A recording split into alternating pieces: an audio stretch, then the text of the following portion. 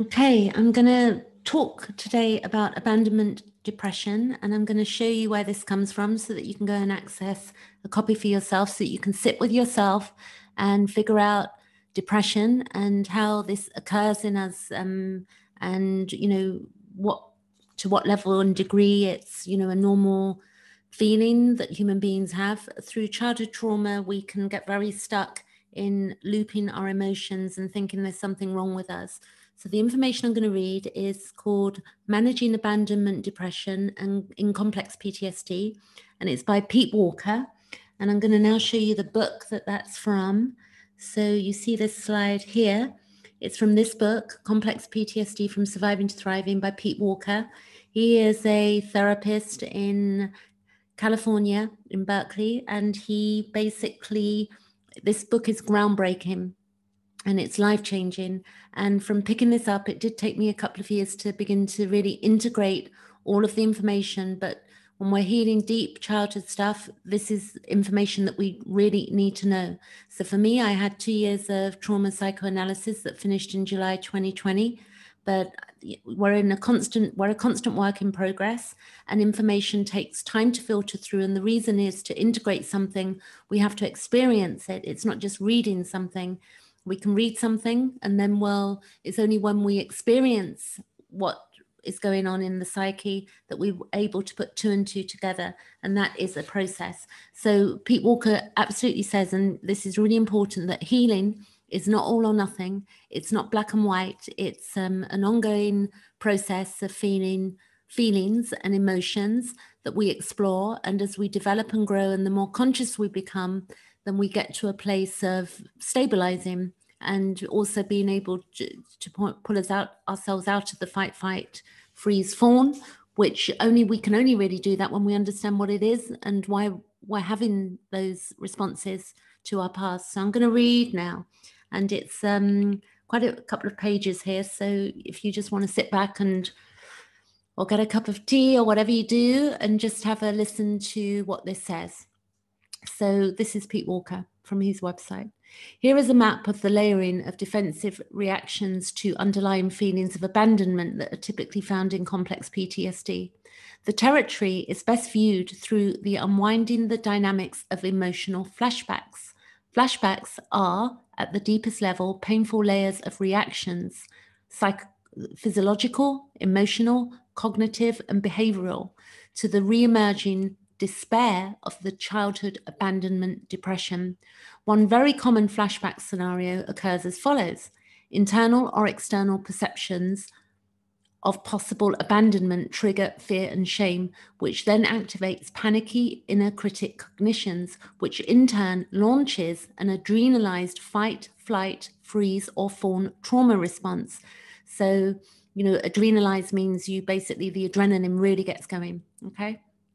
So subsequently referred to as the 4 Fs. The 4 Fs, which is the fight, flight, freeze, or fawn trauma response, correlate respectively with narcissistic, obsessive-compulsive, dissociative, or codependent defense reactions. Now, what I've just read here, none of this makes us wrong. It's just that we're human beings and we all contain these 4 Fs, the fight, flight, freeze, fawn response, in us as normal responses to life. If you were going to be chased by a bear, for example, you might go into flight and run. But if somebody was trying to grab your bag, for instance, you might go into a fight. And if somebody was going to attack you, you might go into a freeze, or you might go into a fawn and try and appease the person. So these responses are within us, and they basically protect us because we want to live, and they're normal responses. That's a good thing to understand. So here is an example of the layered processes of an emotional flashback. A complex PTSD sufferer wakes up feeling depressed because childhood experiences has conditioned him or her to believe that he or she is unworthy and unacceptable in this state. He or she quickly becomes anxious and ashamed. This in turn activates the inner critic to goad her or him with perfectionist and endangering messages. The critic clamors, "No wonder no one likes you. Get your lazy, worthless ass going, or you'll end up like a wretched bag lady on the street." I re-trauma re-traumatized by her or his own inner voice. We then launch into the most habitual 4Fs behavior. He or she lashes out at the nearest person as he or she becomes irritable, controlling, pushy, which is fight, and that's a narcissistic. Or he or she launches into busy productivity driven by negative, perfectionistic, and catastrophic thinking, and that's the flight, obsessive, compulsive. Or he or she flips on the TV and becomes disassociated, spaced out, and sleepy. And then we have, that's the freeze and disassociative. Or he or she focuses immediately on solving someone else's problems and becomes servile, self-abnegating, and ingratitating, I think it says fawn / codependent.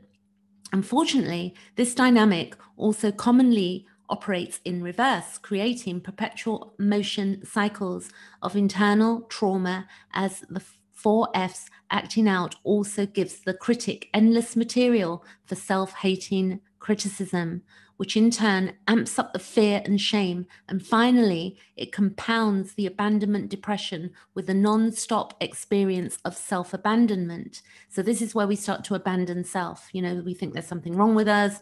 We're not perfect. We feel ashamed. We feel, you know, afraid to deal with life and so forth. So then he says, here is a diagram of these dynamics. So triggered abandonment depression, fear and shame, the inner critic activation, perfectionism and endangerment, and that's the 4Fs, fight, flight, freeze, or fawn response. Especially noteworthy here is how the inner critic can interact with fear and shame in a particular vicious and escalating cycle. So you might have noticed that, like, something freaks you out, somebody triggers you, they might say something or use a word. Like one of the words, you know, that triggers me was, you know, it does not so much now, but when people said forgiveness, that I had to forgive, it's like I used to get into a right state because nobody knows what I experienced as a child. So people just telling me that and giving me unadulterated advice, you know, without knowing my real true story, was very painful for me because it was like I wasn't being heard, and I wasn't heard as a child. So, you know, that just is a repetitive thing. And then I think there's something wrong with me because I can't forgive. And then I, you know, went off and then we go off into a vicious cycle that escalates. And then we might go and disassociate by having some alcohol or, you know, codependency. And it's just so, all of our childhood stuff, like how it plays out in our adult life, can be so difficult for us. And we have to self-educate in order to understand it. So going on, also I do sessions with people. So if you want to work on this with me, feel free to contact me. I'm not a psychotherapist, but I'm a mentor and I coach. And I also am an evolutionary astrologer and look at astrology as well through that, just so you know what I'm doing here, in case you haven't watched any of my videos before. So then I'm going on reading. This article describes a treatment approach that decreases re-traumatizing reactivity to the internal effects of the abandonment depression. It guides the client to meet abandonment feelings in an equanimous way by staying somatically present to the physical sensations of depression and fear. This in turn promotes the ability to feel through abandonment experiences without launching into the inner critic and the 4Fs acting out, which the acting out would be it would then turn into the outer critic as well. I'll do another video on that another time, but you know, it's going to keep reading here. So R.D. Lang, he says, once stated, I don't know who that is, it must be an author, the only pain that can be avoided is the pain that comes from trying to avoid unavoidable pain.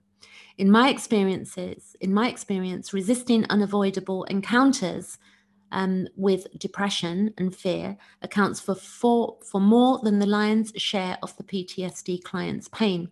So when we try to avoid it and we don't really feel what we're feeling and we try and stuff it down with something, you know, whatever it's going to be, food, you know, gambling, sex, relationships, shopping, you know, overuse of the internet or whatever, we can go on a huge list of what it could be. Then basically it's just adding to the pain because we're not really dealing with anything. Reading on. The etiology of self-abandoning responses to depression. Chronic emotional abandonment is one of the worst things that can happen to a child. And I'm going to repeat that. Chronic emotional abandonment is one of the worst things that can happen to a child. It naturally makes him or her feel and appear deadened and depressed. Functional parents respond to a child's depression with concern and comfort. Abandoning parents respond to the child with anger, disgust, and further abandonment, which in turn creates the fear, shame, and despair that becomes characteristic of the abandonment depression.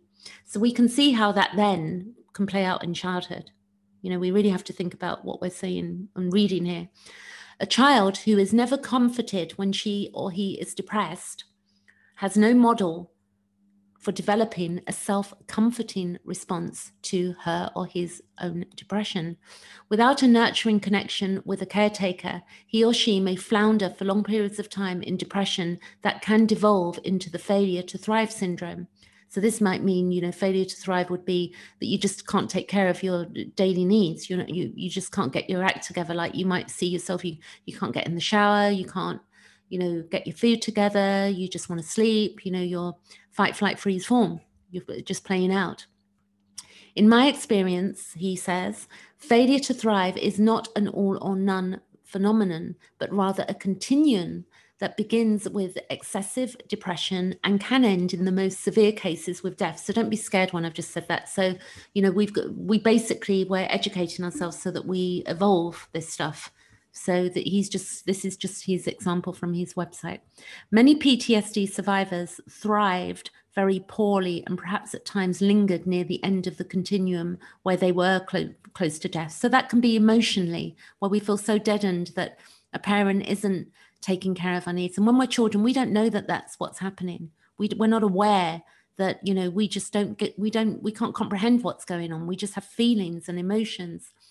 So he says where they were close to death, if not physically, then psychologically. When a child is consistently abandoned, his or her developing superego eventually assumes totalitarian control of his or her psyche and carcinogenically morphs into an inner toxic inner critic. He or she is then driven to desperately seek connection and acceptance through the numerous processes of perfectionism and endangerment described in my article, Shrinking the Inner Critic in Complex PTSD. So again, you just go to his website and you can clock that one. And then shrinking the outer critic, shrinking the inner critic. So he's got 14 steps for shrinking the inner critic there. If you want a copy of that, you can email me as well. Just look below this video for my email address. Her inner critic, his or her inner critic, also typically becomes an emotional perfectionist as it imitates her parents' contempt of her or his emotional pain about abandonment. The child learns to judge her or his dysphoric feelings as the cause of his or her abandonment. Over time, his or her effects are repressed, but not without contaminating the thinking process. Unfelt fear, shame, and depression are transmuted into thoughts and images so frightening, humiliating, and despairing that they instantly trigger the escapist 4F acting out.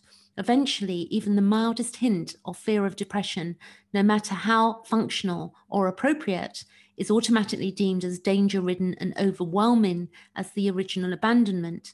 The capacity to self-nurturally weather any experience of depression, no matter how mild, remains unrealized. The original experience of the parental abandonment devolves into self-abandonment. It's a double-edged sword, hey, when you look at this stuff. So you get abandoned and then you abandon yourself because you've been imprinted with stuff that you know there's something wrong with you, that you're not good enough, that you're never going to be good, that people are scary and no one cares about you. So then we abandon ourselves. This is what happens. The ability to stay supportively present to all of one's own inner experience gradually disappears. And that's why people disassociate, because they can't stay with those feelings because they're too uncomfortable. So if you have addictions of any kind, or you see where you need to sort of like pick up the pieces of your life, you know, whether it's your finances, it's food, it's, you know, looking after yourself, do know that this is a journey, and you will heal those things, and it's a day by day thing. And then getting to the point where we can sit with ourselves. Like today, I felt sad today, and I know I'm not alone. You know, so many people over the world with what's going on are feeling that at this time with COVID. I've spent so much time on my own since, you know, I had COVID for 37 days, March and April, and I've not been around people all year. I've literally been getting on, you know, at home, doing my creative things, but it works for me. You know, it's not going to work for everybody, but I do have the odd day where I feel lonely. And this is, you know, it's okay to be lonely. It's okay to feel these things. And then we need to voice them. We do need people that we can talk to, you know, that do get us as well, and don't disassociate and get us to disassociate from what we're feeling. We don't want that. We don't want people telling us not to be negative and be positive. And, you know, if you've broken up from a relationship, saying, oh, there's plenty of fish in the sea and stuff like that. We need people who actually hear us and hold our hand. And we do that for others too. Okay. So going on, we can gradually deconstruct the self-abandoning habit of reacting to depression with fear and shame, inner critic, freak out, and forever acting out. The processes described in this article and my paper, Managing Emotional Flashbacks in Complex PTSD. So also go to his website. He's also got 13 steps for managing flashbacks, which I've got a PDF copy as well. If you want that, just tell me and you email it to me. Email me a request and I'll send it to you. And then he says, so with the 13 steps for managing flashbacks, awaken the psyche's innate, developmentally arrested capacity to respond, you know, in a kind way to depression and the, you know, the balm and the fear and the shame that attaches to it. It's a long, difficult journey, however. So do you understand this? You know, there are no quick fixes out there for this type of stuff. And when we know that, we can start being kind to ourselves, because when we're not fixed, we go and do a modality that says we can heal you from, you know, all of these issues. I mean, I did everything. I did, you know, Faster EFT. I did neuro-linguistic programming. I spent thousands on those things. And I'm just, you know, and then I moved on to Carl Jung, Astrology. You know, I was in spirituality. I did a whole course in miracles. You know, I kept trying to fix myself because I was so imperfect. And I couldn't forgive. I was such a bad person. So now I'm in a much better place. And this has been through knowledge, okay, and sharing with people. So continue reading. So it's a long, difficult journey, however, for even without attachment trauma, feelings of fear and depression are difficult to accept and weather. So get that. Even without attachment trauma from childhood, fear and depression are still difficult to accept and weather for, you know, somebody who's had a pretty decent, okay parenting. So do know that, you know, there's nothing wrong with you and there's nothing wrong with me, okay? So the normalcy of depression. We live in a culture that judges fear as despicable and depression as unpatriotic, violation of the pursuit of happiness.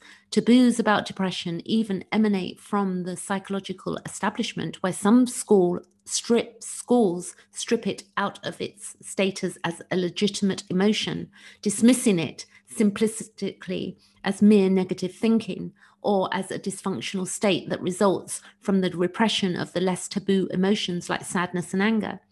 I believe we must learn to distinguish depressed thinking, which can be eliminated, from depressed feelings, which can sometimes be felt. Occasional feelings of enervation and anhedonia are normal and existential, part of the admission price to life. Moreover, depression is sometimes an invaluable harbinger of the need to slow down. So, you know, sometimes we might get depressed with our job and think, God, you know, this job is really depressing, or this relationship is really depressing, or my family are really depressing. So what, you know, this is telling us something, to slow down, to drop into a place that at least allows us to restore and recharge, and at best unfolds into our deepest intuitiveness. We want to access our intuitiveness of what we feel about something. Do we need to change something in our lives? So One reoccurring gift that typically comes cloaked in depression is an invitation to grow that necessitates relinquishing a formerly treasured job or relationship that has now become obsolete or moribund. So that moribund means dead. You know, when something's just dead, it's dead. And, you know, sometimes through childhood trauma, we try and revive something and give it life, because that's what we were trying to do with our parents. We were trying to get our parents to love us. So we just try and, you know, be something else or please them regardless of what they were doing. This is what children do. Overreaction to depression essentially reinforces learned toxic shame. It reinforces the individual's notion when depressed that he or she is unworthy, defective, and unlovable. Sadly, this typically drives him or her deeper into the abandonment, exasperating isolation. So you might see that in yourself, that you feel depressed, you don't feel all together, so you just won't call anybody, you'll hide from people, you won't tell anybody how you feel. And then he goes on to say, deep level recovery from childhood trauma requires a normalization of depression, a renunciation of the habit of reflexively reacting to it. Central to this is the development of a capacity to stay in one's body, to stay fully present to all internal experiences, to stay acceptingly open to one's emotional, visceral, and somatic experiences without 4Fs acting out. So I know that my fight, flight, freeze, fawn now is so much better. I mean, it's got to be 90% better than it was a year ago, 2 years ago. Now I can have a freaked out moment for half an hour and then I'm done.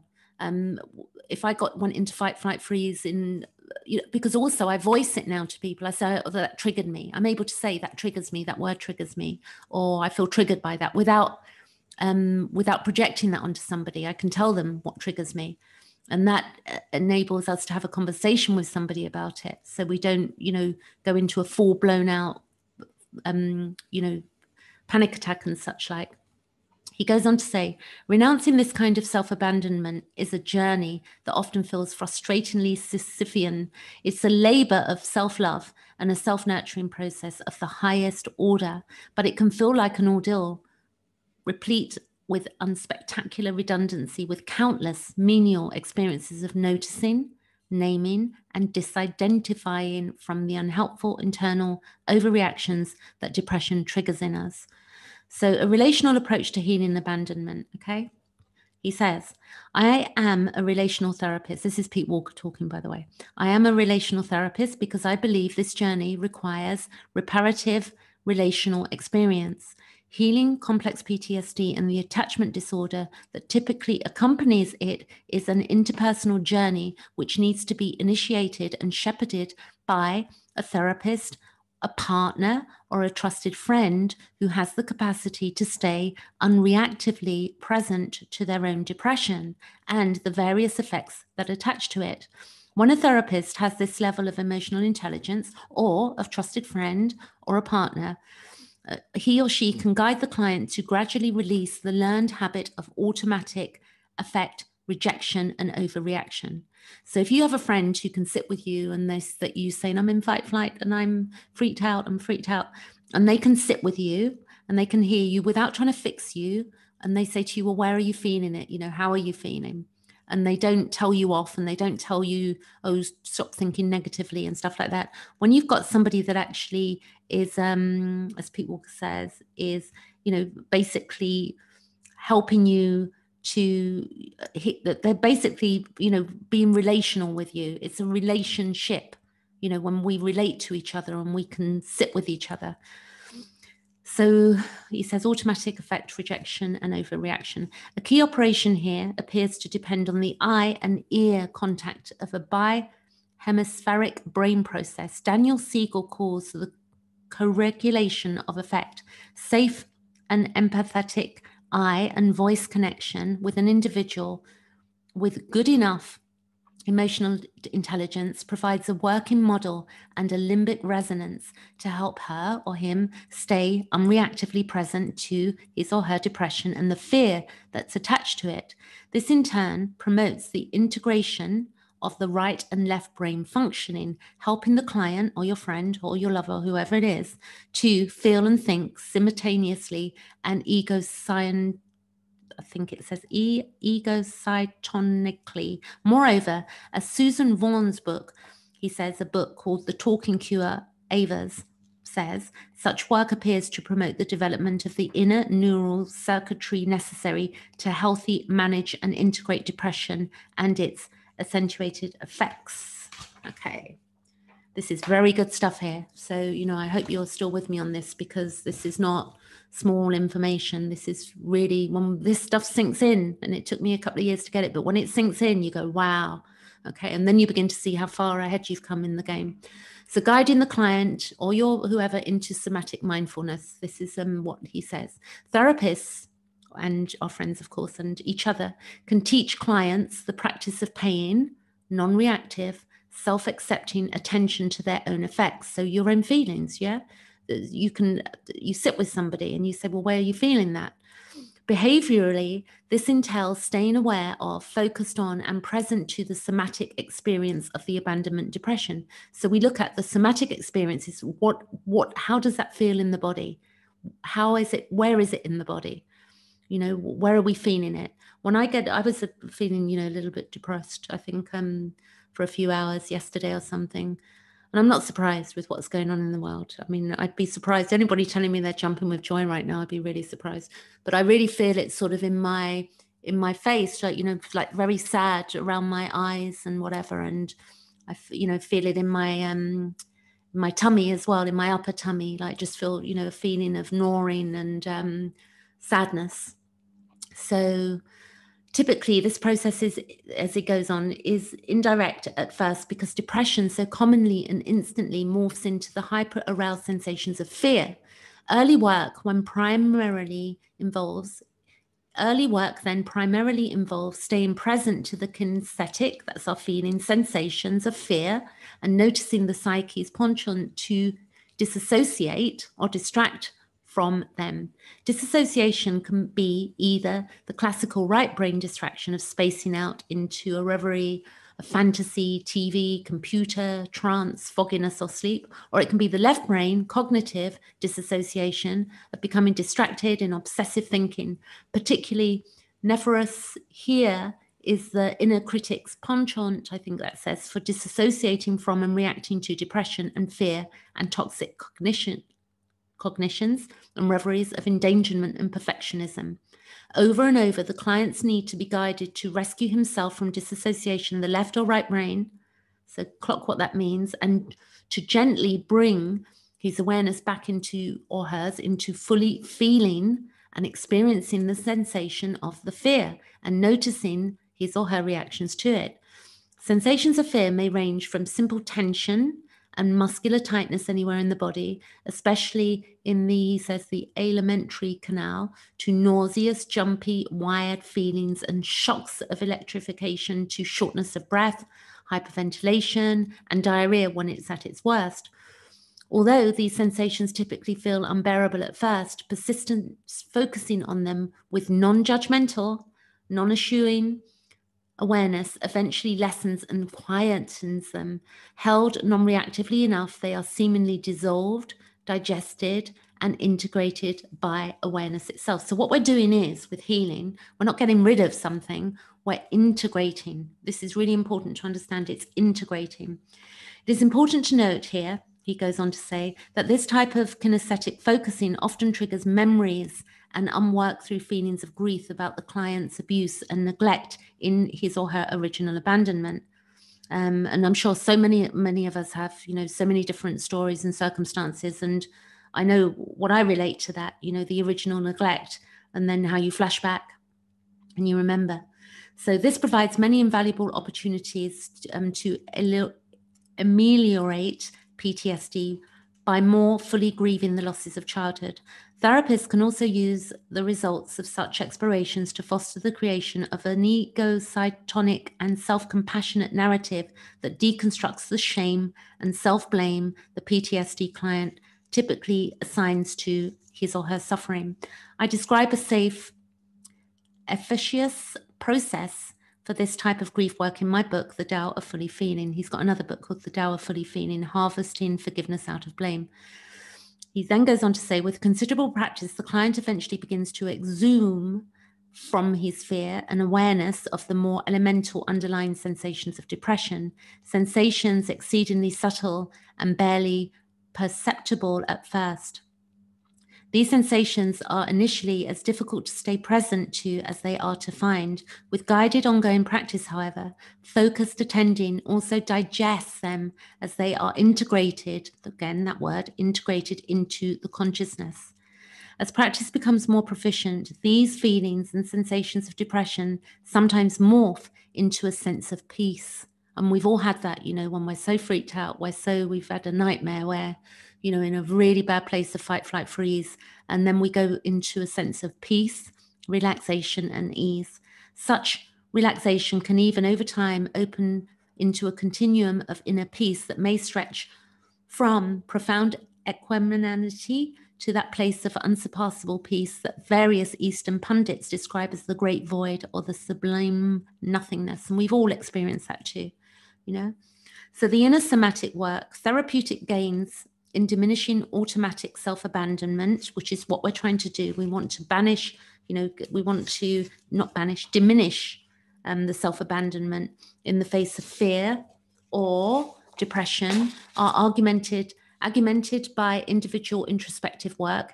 In my personal discovery of the skill, he is saying, by the way, I spent over an hour a day in meditation with my awareness of yo-yo facilitating between my body and my mind, between these sensations of fear and the myriad disturbing mentations of my inner critic. These drasticizing thoughts and visualizations were my critic's outmoded historical interpretations that my feelings and sensations meant that I was in imminent danger of the abandonment of attack or neglect. My critic excoriated me increasingly to strive for safety through productivity and perfectionism. In the first year of this practice, I frequently had to white knuckle the hands of my chair.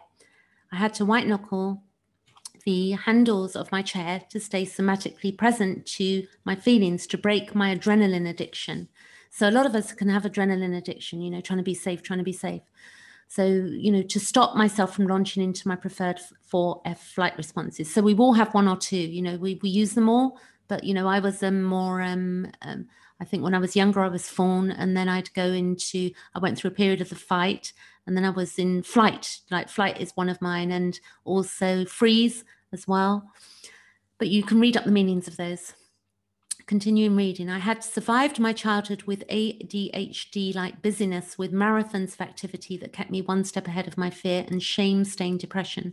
Gradually, as I used my focused awareness to digest my fear, I experientially discovered the rock-bottom underlying core sensations of my abandonment depression itself. Over and over, I focused on the sensations of heaviness, swollenness, exhaustion, emptiness, hunger, longing, soreness, achiness, deadness. Sometimes these sensations were intense, but more often they were very subtle. With time, I noticed how instantly my depression scared me and led me to echo my parents' toxic shaming. You're bad, worthless, useless, defective, ugly, despicable. Blessedly, with ongoing practice, I gradually learned to disidentify from the toxic vocabulary of the critic. I found myself more accurately naming these revisited childhood feelings as being small, feeling small, helpless, lonely, unsupportive, unloved, needy, as in profoundly unsuccessful in getting my needs for emotional comfort met. That's he's talking about his childhood, and I can attest to mine as well.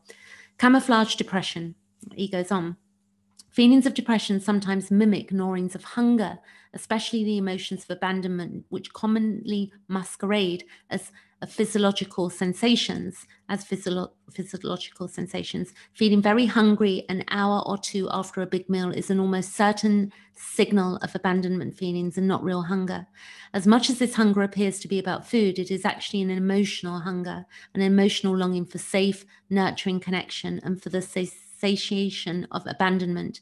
Even after a decade of practice, I still find it difficult to differentiate this type of attachment hunger from physical hunger. One often reliable clue is that the sensation of longing for the nourishment of the attachment is usually in my small intestine, while the physical hunger locus is a little higher up in my stomach.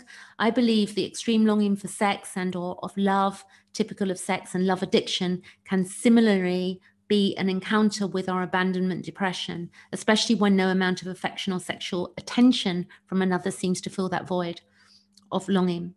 On a parallel with force hunger, feeling tired is sometimes an emotional experience of the abandonment depression and entirely unrelated to sleep deprivation, although over time, and you might see that yourself, where you've had plenty of sleep, but you're still tired, you just want to sleep again.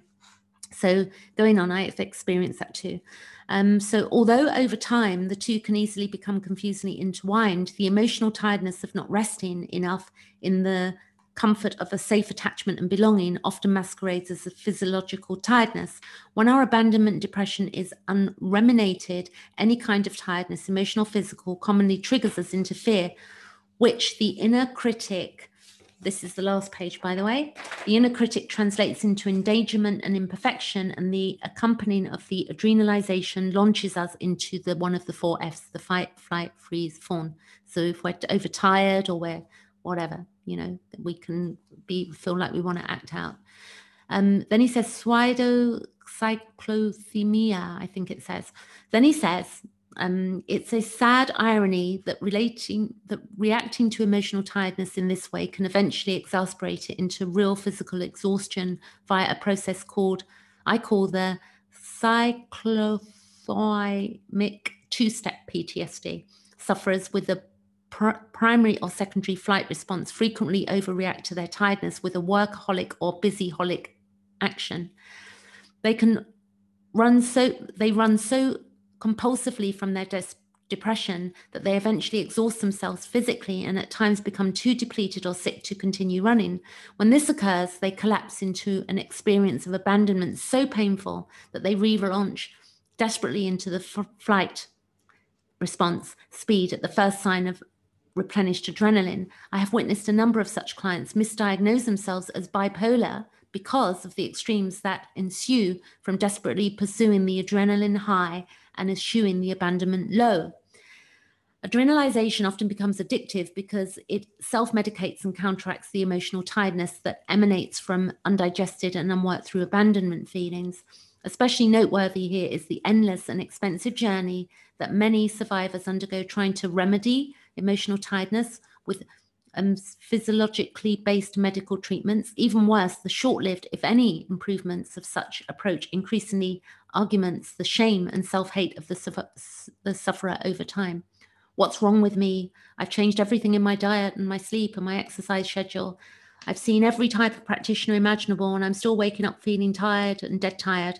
I mean, I felt that, I went through a couple of years when my body was aching, my body hurt, and, I was tired all the time, and I was trying to eat well and do all of these things, and, and they just weren't doing the thing. But as I've worked on the emotions and understood myself, I've got this energy now, my body feels good. I'm not saying that it's perfect, but, I do feel good, so not every single day, but, 95%, 90% of the time I do feel good. So what's wrong with me? I've changed everything in my diet, blah, blah, blah, she said. I'm still waking up feeling dead tired. It's subtle and hard acquired skill, but learning to self-compassionately focus on the inexorable somatic experiences of sometimes feeling tired, bad, lonely, or depressed is the only way out of the cul-de-sac of self-destructive and unwarranted efforting. In this regard, the notable, he goes on about AA here. I'm not into that, but somebody might be out there. Some people it works for them. The AA 12-step acronym.